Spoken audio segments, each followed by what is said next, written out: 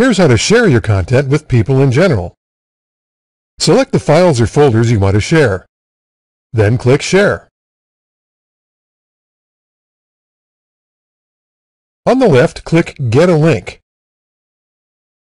Click the list on the right and choose what you want to allow recipients to do with your content. View Only, Edit, which means they'll be able to view and edit your content, or Public, which is the same as View Only, except that people will also be able to search for your content on the Internet. Click Create Link. Click Shorten Link to do just that. Click the link to select it, then right-click it, and click Copy. Now you can paste the link wherever you want people to access it, such as in a web page or blog.